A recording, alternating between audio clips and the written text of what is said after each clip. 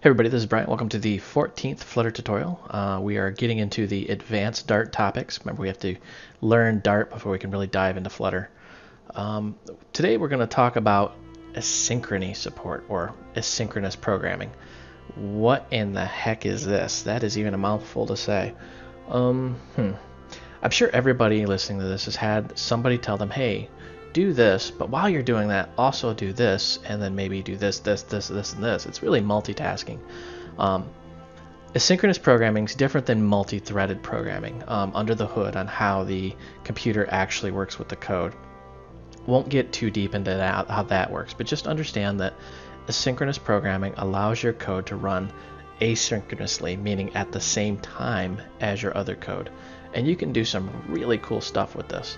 So let's just dive right in here and let's create a new project. And next, let's call this multitasking. May help if I pull my keyboard out a little bit here. And honestly, I wasn't really going to cover this because I'm kind of chomping at the bit to actually get into Flutter, but it is a part of Dart and it's going to be heavily used. A lot of the I/O functions work with futures and streams objects. And in the words of Ripley from the movie Aliens, you started this, show me everything. So if you haven't seen that movie, it's like one of the best movies of all time. Anyways, let's just dive right in here.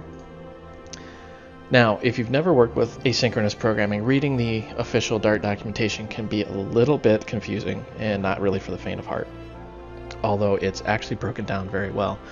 It's just a very complex topic and it's a very advanced topic, and even seasoned programmers make some very bad mistakes. So I apologize in advance if this tutorial has some mistakes, and I'm sure everybody on YouTube will point them out. I have to chuckle when I say that because they do point them out. Alright, so the first thing we need to do is we need to import Dart async, and you notice how that has Dart::async. It's in the past, we've done just a raw import where you import a file, and we've imported libraries and stuff. But Dart, whenever you see that Dart::, that means it's part of the core framework, if you will, or the Dart libraries. Now, I should note that everything in Dart is a library. Even this program we're working on now is a library.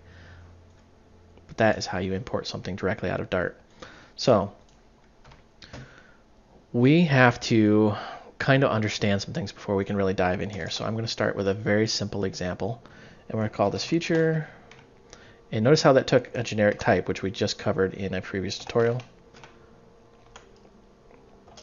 And call this the long wait.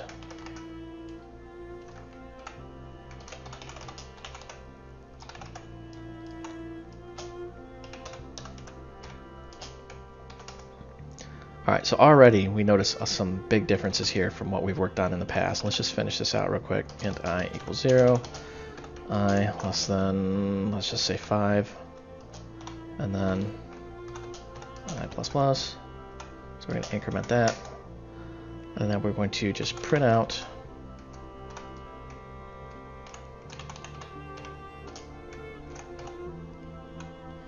the prefix and the current number, and then at the very end of this, we're going to just return true. Some things you need to understand what's going on under the hood. A, you cannot use async without this import. You will get a glaring mistake here. Let's just cut that. See how suddenly undefined class future, and if I take that out, that'll start lighting up. And so first step is you've got to import the async library. The second step is that your functions and methods will have to be treated a little bit different. I keep saying functions, but they're actually called methods. They're treated a little bit differently. You won't actually return a boolean. You're going to return what's called a future that wraps around the boolean value that you're returning. Now, what does that really mean? You have to do that because of the way the code is actually executed. And let's just do this. Let's say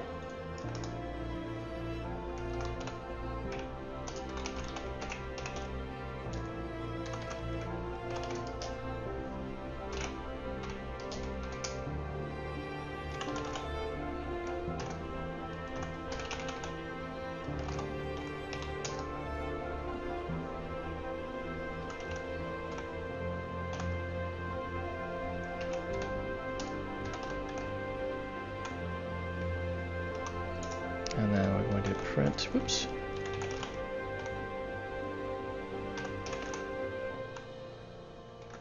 Nothing too snazzy about this. It looks like it'll just run, right? So let's actually grab this and run it and see what happens here. Notice how it says starting done, then it says 0, 1, 2, 3, 4.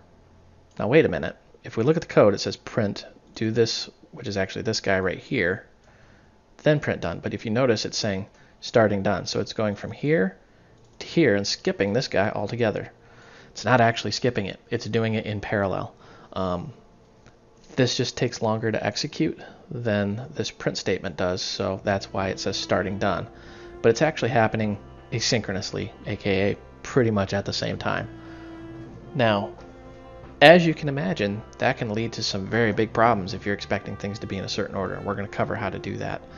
But I wanted you to understand that we're not actually getting the Boolean value. We're getting a future, meaning we're going to return a Boolean value, or whatever we put into this generic template here.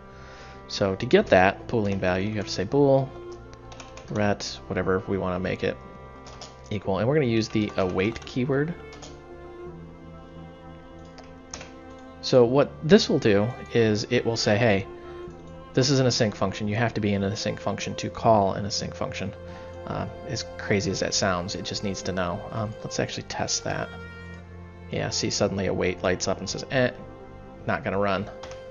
So you've got to be in an async function, and the await keyword will actually, well, pretty self-explanatory, it will await this to be completed.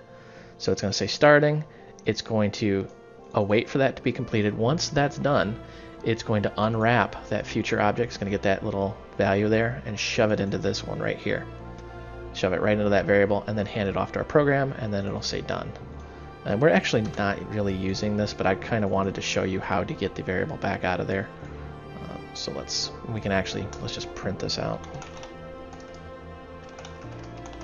just so that you can see there is an actual value and not a future object. See, now you can see how it says starting, and then we've got 0 through 4, and then the Boolean value, and then we're done. So that is how you would work with that. Now, there is a bit of an easier way. I say easier. Some people love it, some people hate it. It's just personal taste, really. Void, and we're going to say test then. Man, this keyboard's really ticking me off here. Yes, in case you're wondering, it's the same keyboard I was having problems with a few weeks ago. Alright, so we're going to go starting. And through the magic of copy and paste here. Pretty much the same structure. We are not using the async keyword here. So we're in what's called synchronous code, and we want to run asynchronous code. Well, we have two options. We either turn our little function into an asynchronous function like we've done before, or what we can do is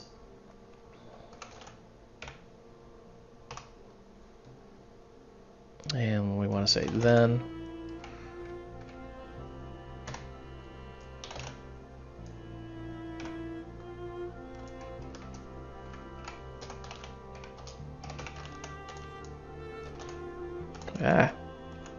get in there.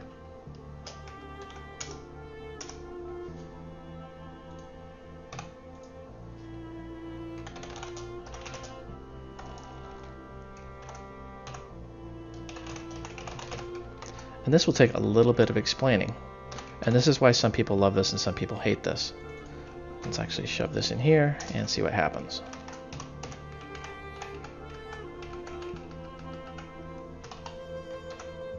Alright, so when we run this, you can see how it says starting done. So we think that we've already screwed up, but then it says 0, 1, 2, 3, 4, done waiting. I left this done in here so that you could see what would happen. It will actually treat this, as synchronous code, meaning it's going to do the then. Now, I understand that makes no sense. What does it mean by do the then? Code execution starts here, says do this long wait, it goes up, evaluates this, and says, oh, it's an async function, good, I can just run this in parallel. So it's going to asynchronously run that while that's running, it's going to jump down here and go, okay, we're back into synchronous code. So start, done, and then this executes off to the side at the same time. That is where the then method comes in. What then does is it says, do the asynchronous code, then when you're done, run this code. That gets a little confusing. Some people love that, some people hate it. Personally, I prefer this method because it's very clear to see what's going on.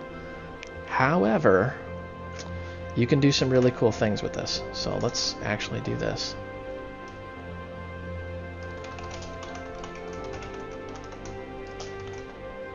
And we're going to just say, well, let's just grab this whole thing rather than type all this out. I'm getting old and cranky here, so. Alright, so now what we've got here is, let's actually do this a little differently.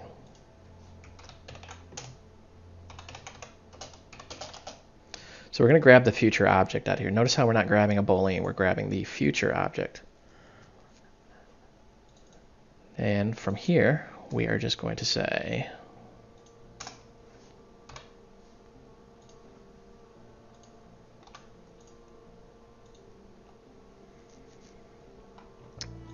let's run this and just make sure this works as expected before we really dive into it.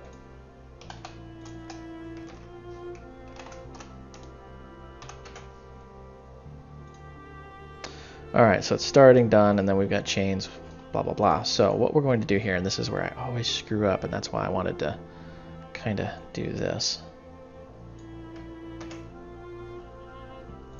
is we're going to grab this, and we're going to say bang, bang, done, chain 1, chain 2, chain 3. So let's run this again, see what happens here.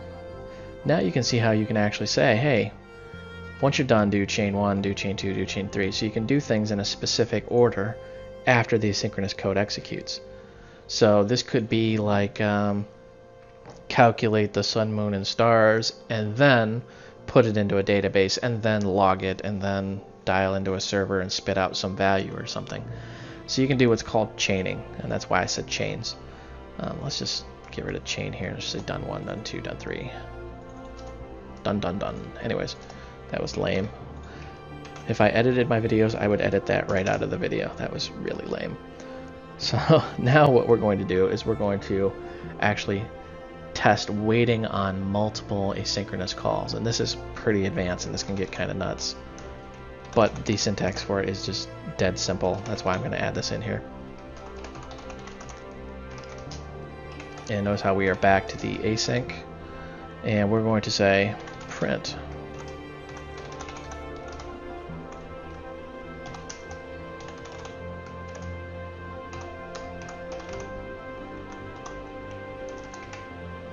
and we're just going to say future f1 equal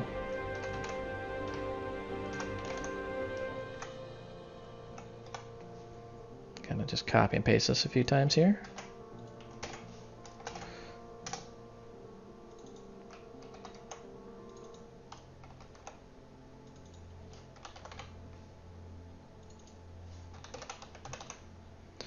So we've got our 3 asynchronous calls here, and let's actually comment this out so we can see it work in real time. And you can see how there it goes. 1, 2, 3. That is how that's going. Now, this does not necessarily guarantee that it's going to be in order. It may not be 1, 2, 3. These are each independent, distinct calls. So it may be 2, 3, 1 or 3, 1, 2 or whatever permutation here. So what we want to do is we want to know when all 3 of those are actually completed. You see how we got starting done. We want done way down at the bottom here. So what we have to do is we have to say await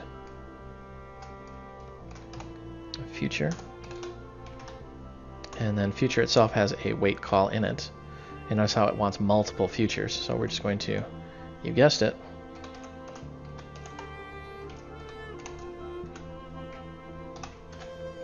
we're going to wait for those, and once they're done, it'll print it out. Bang. So starting, and then there's 1, 2, 3, and then done. That's pretty neat. So just be aware that there is a lot of code, especially I/O code, that is synchronous, and you'll have to really learn how to work with that, but it's really not that hard. To be brutally honest, some other languages, the syntax in like JavaScript, for example, is very similar, but for whatever reason, JavaScript makes me want to just rip the keyboard out of the wall and throw it across the room. I don't know why. Dart, however, is very streamlined and very elegant. I really like the way it works.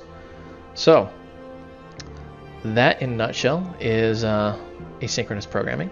It is by no means the lexicon of asynchronous programming. This would be just like a high-level primer, just so we can start working with Flutter. You will run into issues, and you may have spotted 1 or 2 bugs in this little program here. So if you find the bugs, definitely go out to GitHub, modify the source, commit it, and I will approve it, and we'll go on from there. Speaking of, if you found this educational and entertaining, visit my website, voidrums.com, for the source code for this and all other tutorials. And I keep saying it, there is a Voidrums Facebook group with 1,700 other programmers out there, all walks of life, every language you can imagine. I'm constantly asking questions out there. It's a great resource for other programmers. That's it. Thank you for watching.